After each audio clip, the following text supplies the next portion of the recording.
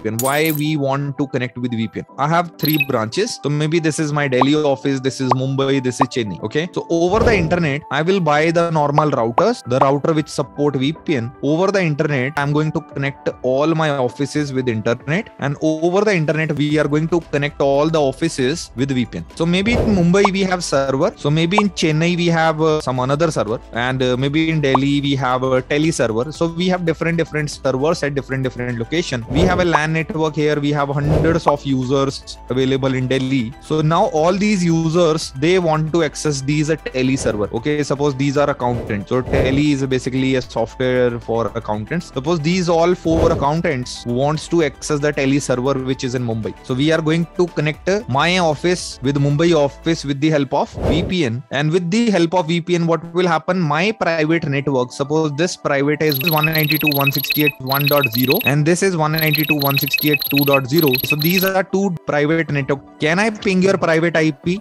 Because the routers which are used by ISP, so ISP routers block private IP. So then how this VPN technology is able to connect? What is happening? So we are actually building a tunnel and we are sending our private information inside the tunnel. That is basically called VPN. So we are hiding the information from public, that we are not actually dealing with the private to private IP. We are dealing from this router to this router. ISP will come to know, okay, the traffic is going from the Delhi router to the Mumbai router. But in actual, we are sending my internal traffic inside the tunnel, where a tunnel is built between R1 and R2, right? Between Delhi and Mumbai.